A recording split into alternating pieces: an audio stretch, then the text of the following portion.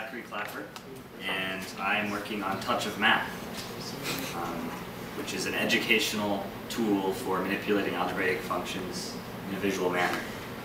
And rather than try and go through and talk about the back end and all that fun stuff, I figured I'd just demo. And everyone loves demos. I do.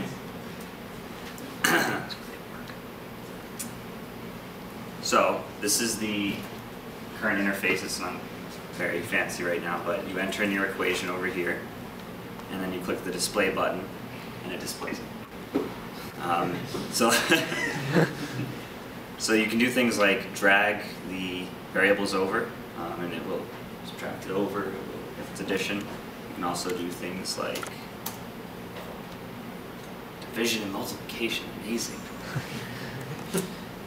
You can also support, it also currently supports more complex operations, such as parentheses and order of operations and all that fun stuff. Say that. Fairly simple. So the biggest change between last semester and this semester so far has been the addition of evaluation of actual numbers. So if we do something like this, that's a really hard equation. I can't do that on my own, so I need to use this tool to solve it. So you can divide the 2 over. Oh, 10 halves. I know that. Doesn't that simplify to something else? Oh, it's 5. And there you go. So that's the biggest jump in last semester. It also can display a lot of things that aren't necessarily semantically functional right now. Like you can do summations. Sum of x from 1 to 5. It'll display it. You can drag it around, but it doesn't do anything. Drag it as a whole. So I figured I'd make this a little interactive. Does anyone have a little equation they want to see us manipulate? Any? Yes? Just out of curiosity, could you do like x plus x is 2x? Will it simplify that? It will not do that. Okay. It only simplifies. It only simplifies numbers right now. Okay. I'll just give it the same thing. Does it support squares and square roots? It will display them. It does not evaluate them at this time. So you can just do. You can also, do more complex things like. Well, that didn't work.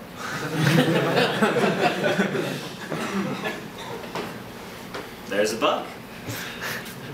That's very interesting. Okay.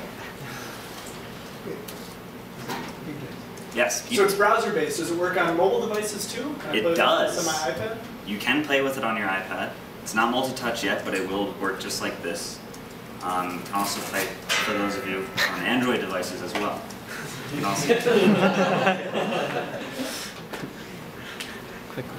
yeah, so right now it works very well in Safari because that's what it was developed in. I'm talking the visual part of it. The back end will work in anything. It's all JavaScript. Firefox has some fun bugs, but it's pretty much the same. WebKit works great. Internet Explorer does not work right now. It will though, because our target is schools, and most schools do not have the most current web browser. Any other suggestions? So eventually it will be touch sensitive or? Yes. So right now it's just single touch, so that you can use it on the web browser, but it will detect if you're on a mobile device in the future, and then you can do things like drag 2 together to evaluate, because you can be a little more specific than what you do right now, and things like that.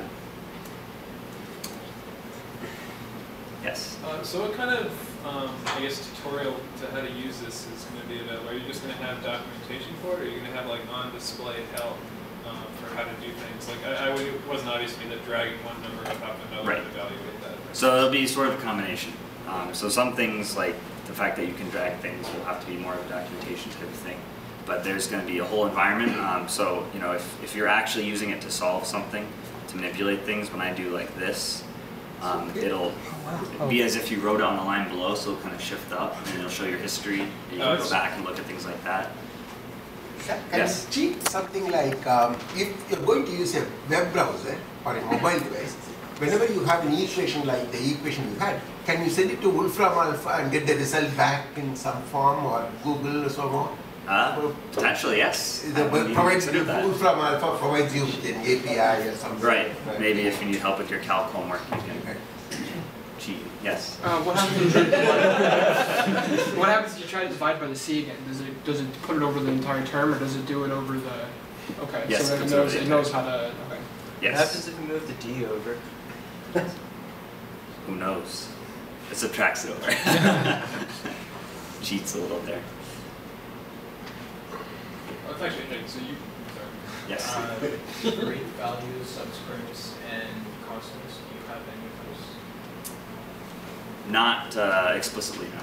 Right now, anything that is not a numeral is considered a variable. And variables and constants are the same right now because it won't actually evaluate them. So like d over d, it doesn't know that's 1. Yes, do it. Yes. If you move the b to the other side, does it move everything? Will it actually So know what's what it's there? going to do is it's going to take the a and b as a whole, but right now parentheses don't move, so it's going to be kind of scary. No, it's not. I lied. It's going to subtract that whole term over. So this is a little... Move C to the other side. Uh-oh. Well, let me. What's the zeros? So it does evaluate zeros. This is different than last semester as well. Okay. Last time we get 0 minus 0 is minus 2. Am I right in thinking that you used to have a server back then? Or no, has it always all been in JavaScript? It's always been in JavaScript. It's always been all client-side. And that's the intention moving forward? I think that's That's just the intention, fantastic, yes. Yeah, it's supposed to be self-contained. You know, I don't have an internet connection, but I got it on my phone here. Alex will be very happy. that Yes. This is, it all started with Alex. Those of you who remember Alex is now currently works at Apple. It started with Alex, then Joe joined, then Zach joined. Alex left for Apple, Joe left for Cornell, and now Zach. I'm the only one who's left. Started last semester, and now I'm leading this semester, working up the chain. Yes. Can you copy the equation after you've manipulated it? You mean the displayed version? Yeah, the displayed version, like Not right now, document. but that is something I've been looking into. Yeah, that will be a like a good- common format that you could paste into Right, yeah, Word yes. or something. Yeah, right. So that will be MathML type of thing. unlike Wolfram Alpha, which is copyrighted. Yes. We don't copy that. Yes. LaTeX or something? Yeah. Any of those research them, maybe all of them. That'd be cool. Be as compatible as possible. Awesome. Yes. Does it support negative numbers? So far I've seen 0 minus things, but I haven't ever seen an actual negative. So it supports them in that so I can do like, you know,